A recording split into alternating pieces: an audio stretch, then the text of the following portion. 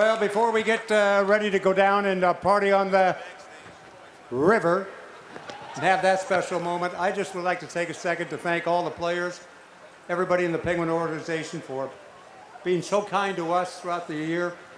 You could feel this coming, I thought, in the first round of the playoffs for the Pens, and it just got stronger and stronger and stronger. And I know I'll echo all the sentiment of the people here in this crowd.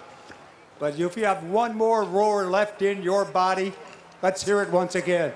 2016 Stanley Cup champions, the Pittsburgh Penguins.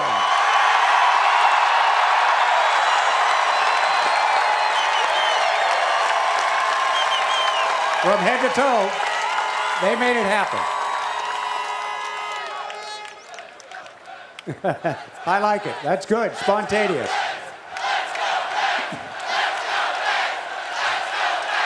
Let's go, Pens! Just a quick side note to that. When we left the building in San Jose the other night, there were some stragglers around, and I was one of them.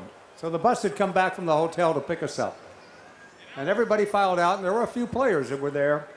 And the last one to come to the bus, carrying the cup, was Sidney Crosby.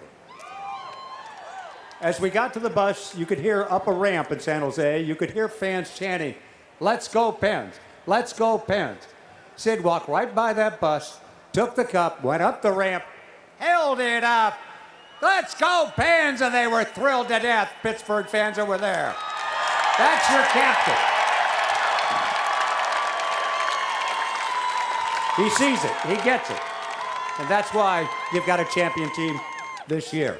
Let's bring up the old two-nighter, get us in a party mood as we probably wind this down. Old two-nighter, Phil Bourque. Thanks, Mikey. You guys are the most amazing fans, really. Think about it. 6 Super Bowls, 5 World Series, and now 4 Stanley Cups in our humble little corner here in southwestern Pennsylvania. Really. And you guys remember 25 years ago, down at the point, you remember what happened? That was the first Stanley Cup. You remember the celebration? You guys want to do it one more time? Huh? Hold on, let me try to get something here.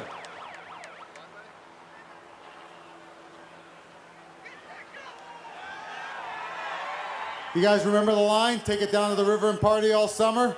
I'll start it and you guys finish it, all right? What do you say we take this down to the river and party all summer?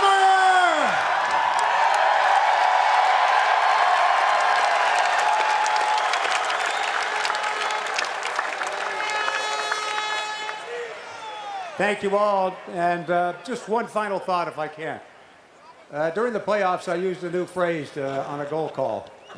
And there's only one place in the entire country, or maybe the world, that would understand what jumbo is. So the line goes something like this, and we'll leave you.